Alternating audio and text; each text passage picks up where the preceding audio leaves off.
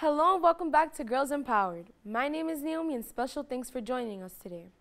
Our show aims to create conversation for both young women and men to break boundaries and discuss societal struggles the youth face. Join me for our roundtable discussion with youth producers Vian and Tati.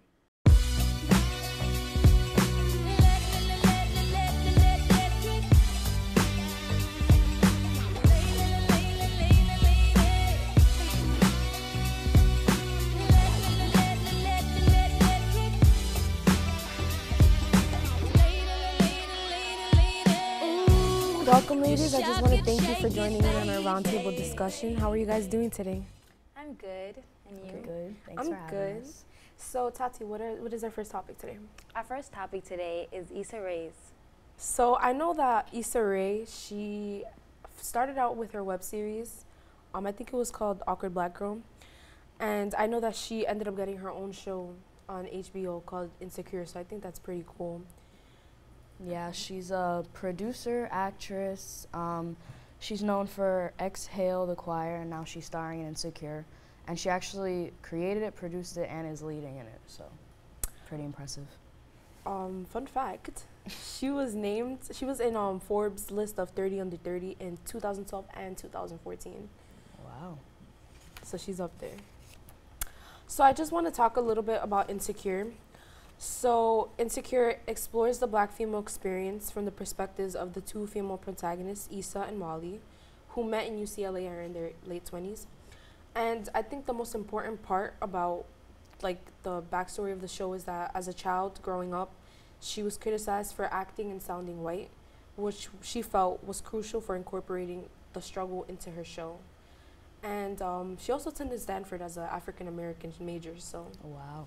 it's amazing. Yeah, I feel like Insecure is, the show and the concept it's really simple and it's basically just following her around and stuff. Yeah. But it's a really crucial show because it's, representing normal black women, working class, just living their lives. And there's not a lot of shows out there like that. I think also that the series, it doesn't only explore social and racial issues, but also issues that relate to the contemporary black experience, but also their career and relationship experiences as well. Right. She's also a web series creator, and she has, as you mentioned, Awkward Black Girl.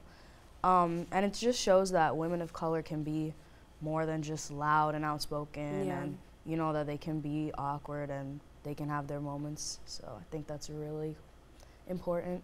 Issa Rae challenged double standards in her show Insecure by showcasing male nudity, even though women tend to be treated as an object in media. So, speaking of women being objects in media, do you guys know what double standards are? Yeah.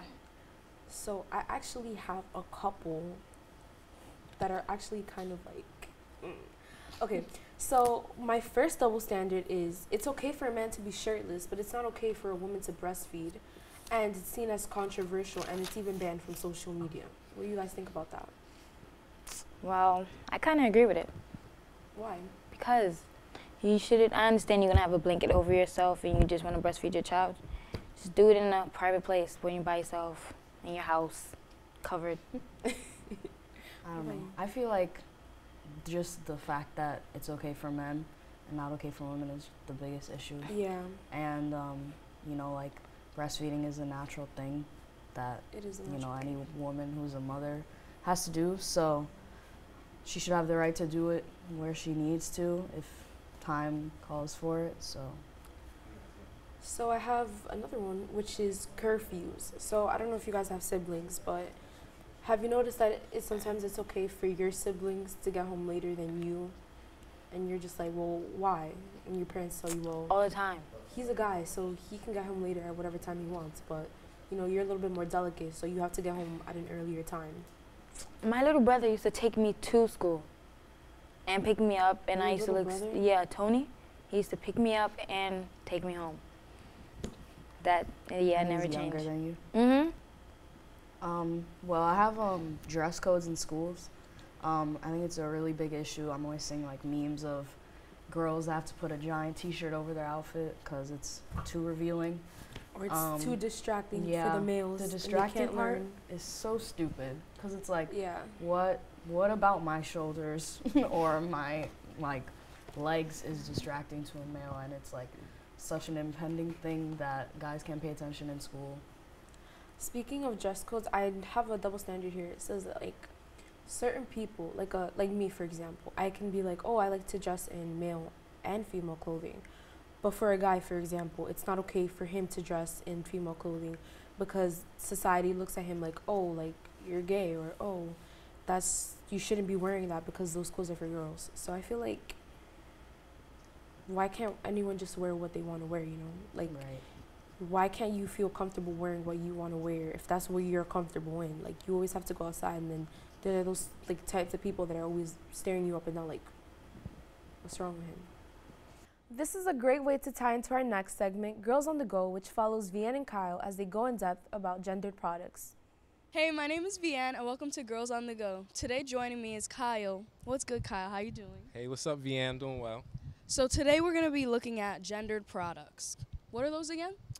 Gender products are basically products that target a certain gender based on sex and color. They use different things. Right. So let's get it.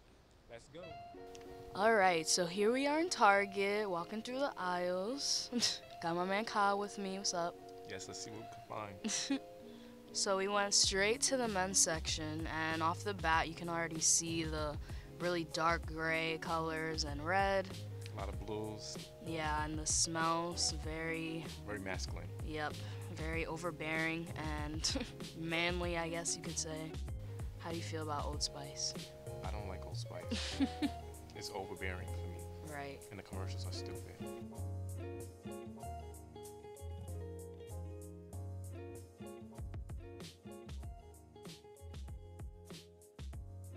Now we're here at the razors. Yep. Again. More of the dark colors. Green, The orange, prices red. seem pretty cheap for Some good razors. quality razors. And there's a lot of like robots on them. Like it's like Transformers. yeah, kind of feel to it. Orange is surprisingly like a popular color with males. Right. Really dark, the black and gray.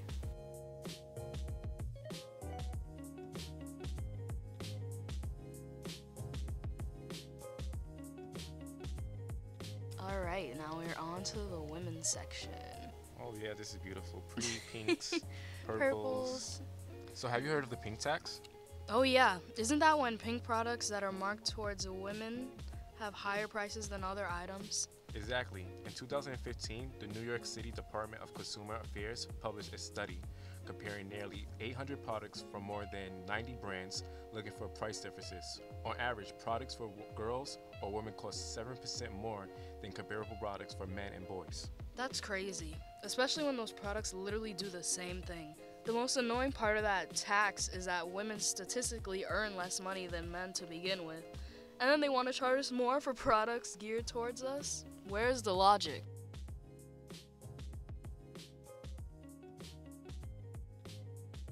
So here we have Alive men's and women's vitamins, and you can see on the side that the men's is supposed to support muscles and women's says just bones.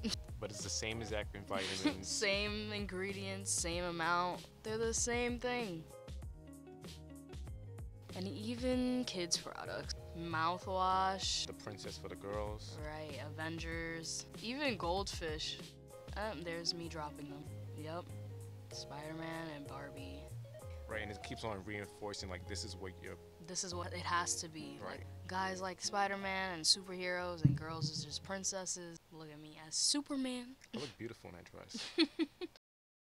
That's all we have for Girls on the Go. Thanks, Kyle, for joining me. Thank you for having me. Back to Naomi at the studio. Today here on Girls Empowered, we have a special performance from Jasmine Neal.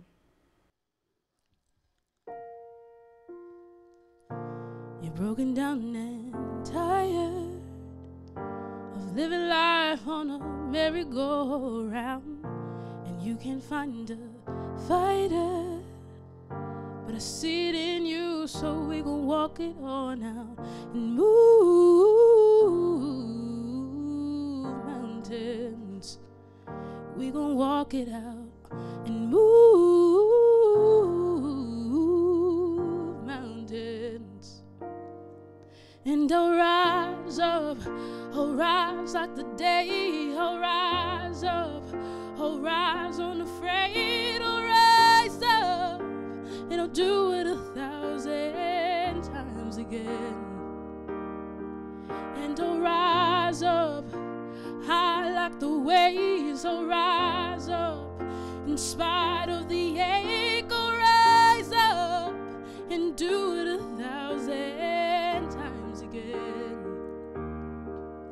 For you, for you, for you, for you. When the silence isn't quiet and it feels like it's getting hard to breathe, and I know you feel like dying, but I promise we'll take the world to its feet and move mountains. We'll take it to its feet and move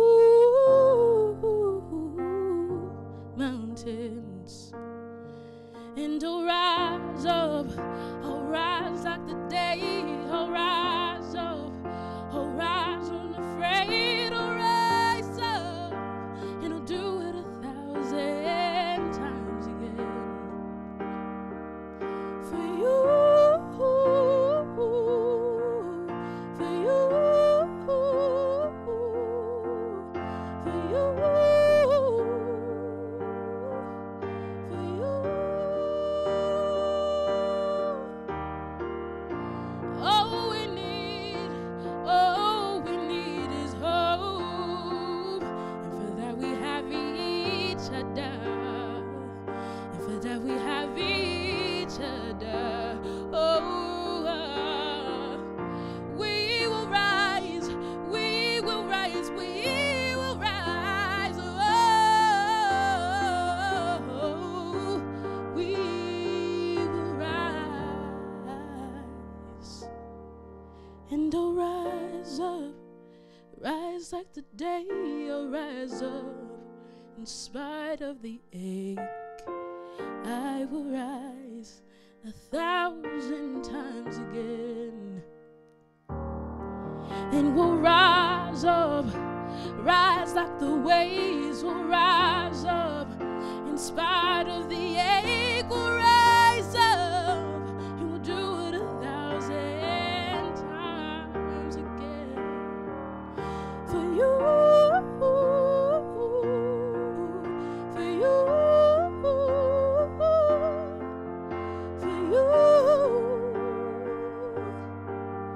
for you.